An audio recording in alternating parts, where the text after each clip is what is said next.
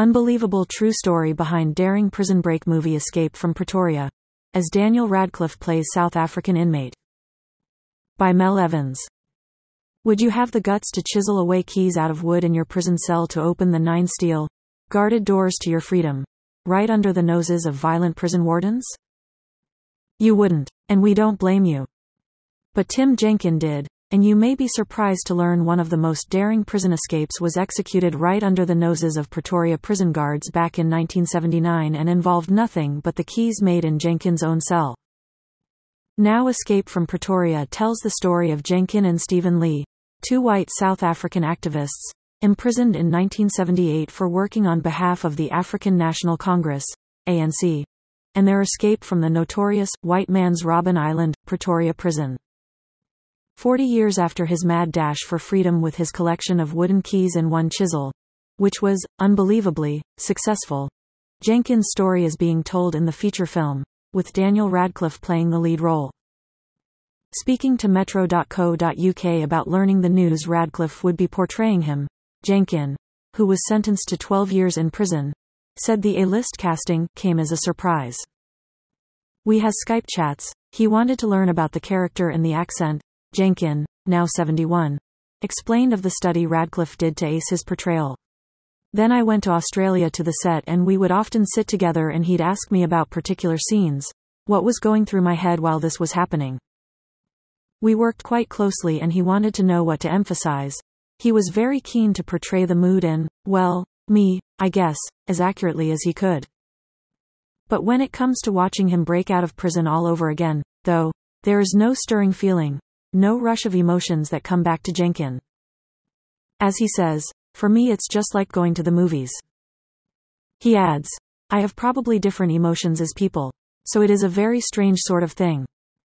Jenkin continues, it is very exciting to watch, but I knew the outcome. I wasn't wondering, oh, will they make it? Despite the feature film makeover, there is no embellishment of Jenkin's recollection in the script, based on his 2003 book Inside Out, Escape from Pretoria Prison. In fact, things have been kept so by the book, so to speak. The actors used the actual tool Jenkin and Lee, as well as third prisoner Alex Mombaris, employed in their daring escape. That last scene is about as accurate as you can make it. Jenkin says of the very real moment the escapees weren't able to open the 9th and final door to freedom. Believe it or not, the chisel they used in the film, to beat down the door, was the actual chisel we used on the front door.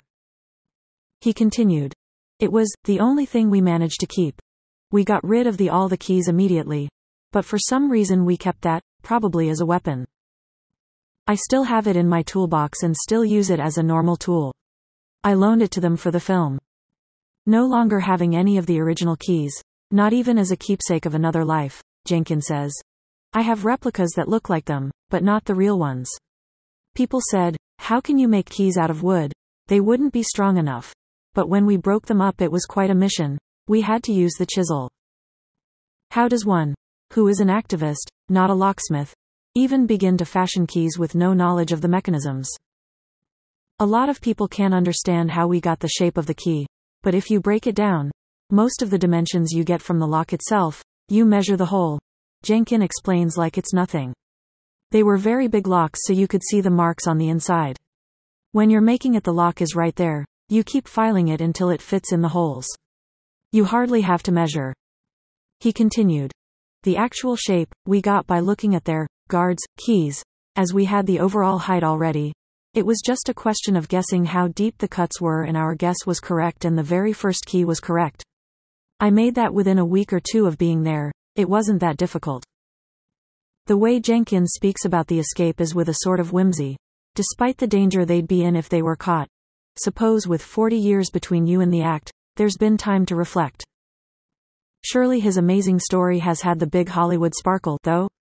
The old razzle-dazzle where his journey looks nothing like how it has been portrayed on screen.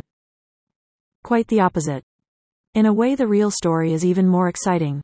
It's just too long to fit into the 100 minutes. So they've taken license to summarize a whole lot of events into one.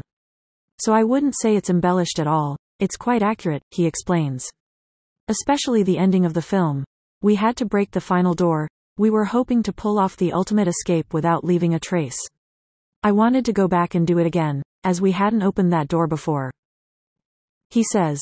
We escaped it a number of times, in fact, each time going a bit further. The actual, final, escape was the easy part. We'll take your word for it.